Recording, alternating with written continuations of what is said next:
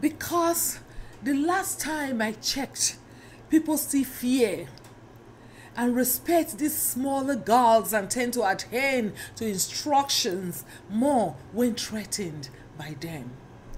For example, buy a bicycle outside, park a bicycle outside your house and just randomly tie vegetables, like beet leaves and water leaves together in a big bunch and place it onto the bicycle. Leave it and travel. You can even travel abroad and you come back to find your bicycle intact. Because people will see it and say, oh, there's juju in that bicycle. And they won't go close to it. However, try it with the Bible or Quran and see what happens. Your bicycle will be gone before the blink of an eye. That is how bad things have become. The word of God has been trivialized to no value. Africans, great nations of the world, are neither Christians nor Muslims, and yet they prosper because they embrace the religion of their forefathers, or decided to create a nation free from politics of religion and respect for all mankind. Islam and Christianity should not be in our institutions, school curriculum, or our national religion. If a religion has to be taught in our schools, let it be that of our culture and forefathers. You can still practice whatever religion you believe in. It is your personal business. Nobody cares. No one have to know about it. Just do it outside politics. And it should not be a determinant for employment or who gets to rule us as a nation or as a people. We all had our way of lives and gods before slavery and colonization. Wake up, folks. Wake up, Africa. It is time for you to embrace your tradition, for you are the only people who lack self-purpose and who are ashamed of their heritage.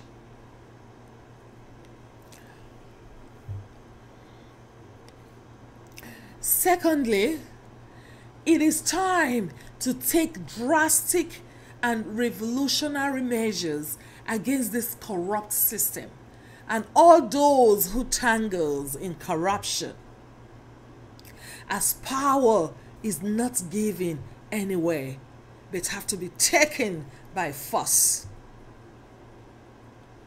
Yes. However, the revolution is not about dividing ourselves as a people with different republics. No, it's far from that. But it's about uniting as a team to tumble these corrupt and greed-eating leaders who have refused to let us progress. Because change does not happen by one person alone, but always by a team. Therefore, we have to demand that every politician who have been in politics and who have ruled us or is still holding an important political position between 1970 till now to please resign. And every of their loot that we know of should be returned back to the people and put into social security measures to cover basic necessity for the unemployed and impoverished.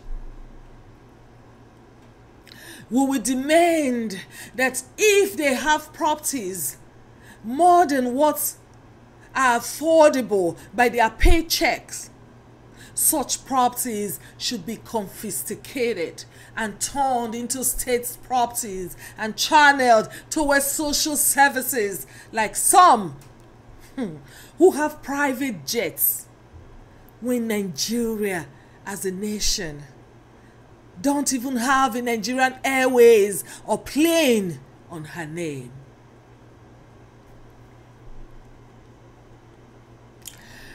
Another suggestion is that we will also demand that 3 to 4 new political parties be formed by youths between the ages of 25 years of age to maximum 50 years old. Yes. Who said we were supposed to have 2 political parties anyways? Okay.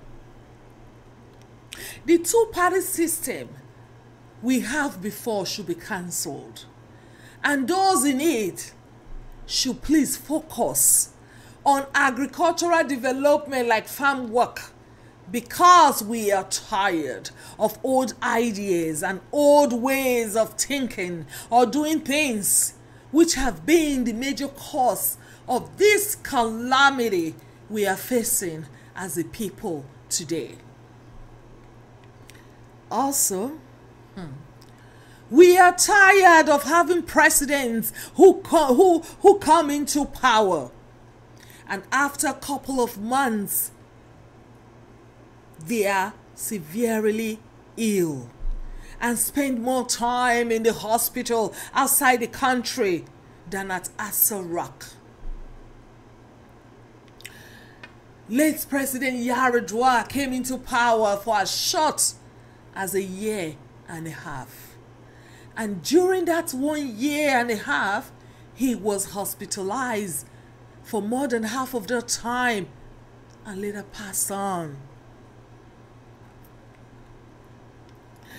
President Buhari ruled us in the 80s and then came back and had 3 failed elections and finally succeeded at the 4th trial, which now made him president. And he has barely started ruling, and now he's spending more time in the hospital abroad than what he has spent as president in Nigeria, which now brings us to the question: are these people not aware of their health situation before all the die-hard effort to becoming presidents? Are they not aware of the severity of their illnesses before this do-or-die habit to rule? Again, this just clearly depicts the greed behind politics in Nigeria, as everyone and everything rotates around reshuffling old leaders who will lead us backward to a chasm instead of taking us forward. You cannot cheat nature or try to cosmetologize it. When you are old, you are old. And certain illnesses comes with old age. And that is why President Buhari have to accept the fact that there are lots of things he cannot do anymore like before, and just resign in peace to enjoy his old age with his family. He's not even supposed to be there in the first place anyways. If not for the bias system we have that tend to reshuffle previous leaders into power year after year. It is like Mugabe of Zimbabwe. At 92 years old, he can barely stand on his feet, but still wants to be the chief of staff. Africa, what a shame. Like I said before, we need vibrant, well-informed, well-traveled, brave and courageous, educated and well-prepared leaders, period. The youth is about 70% of our population, and if I'm not mistaken, they have the strength and the population to capture power if they want to.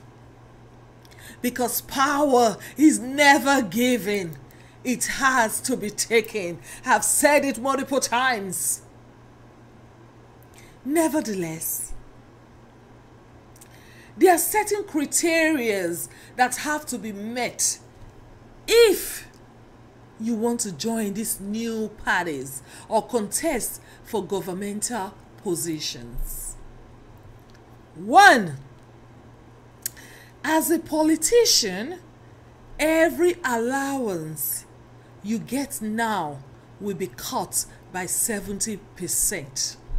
Yes, people are hungry. A king cannot be getting fat on food while his subjects are starving to death. Yes.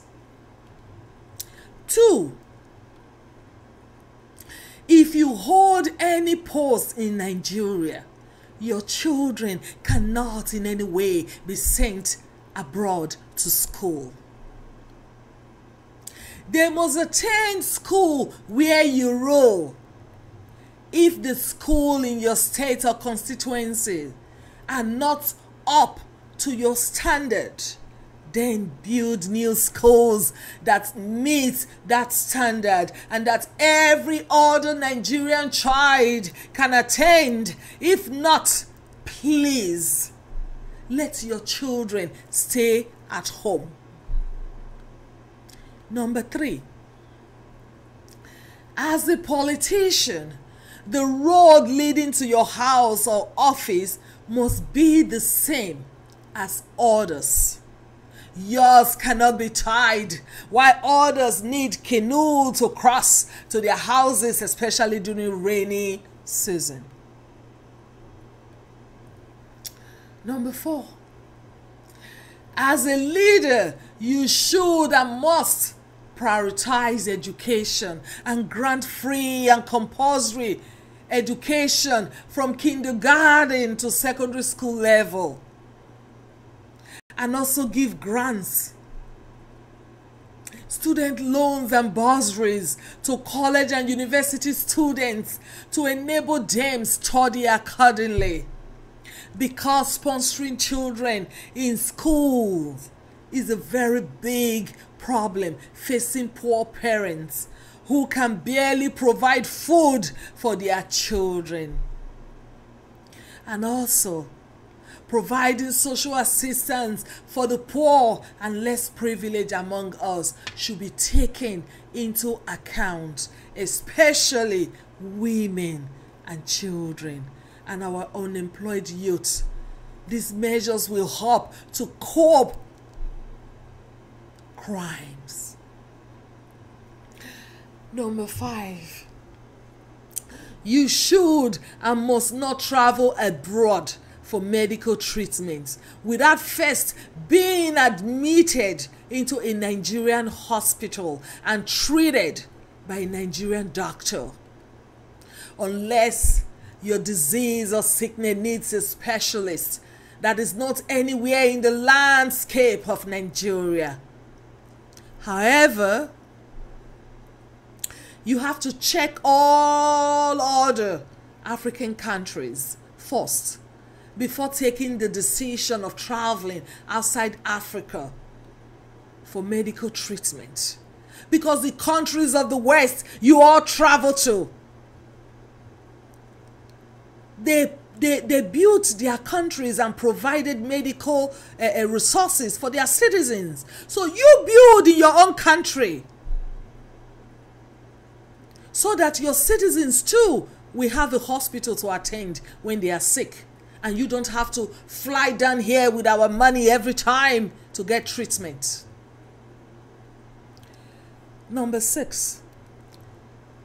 Another point is you will have to make Christianity and Islam a thing of choice and not politicize or use it to judge individuals in their daily endeavors. You must be well educated with a trajectory of community service both in Africa or Western world, and critically understands the situation facing Nigerians firsthand to be able to sensitize and empathize with the vulnerable amongst us in our society. Again, you must be very upright, bold, fair, and ready to uphold and apply the law when needed, and treat everyone equally with respect and dignity, regardless of their ethnicity, tribe, or religious beliefs or status. Number 8. Any confirmed looter of public funds should be sentenced to life imprisonment with hard labor, so that our youth can see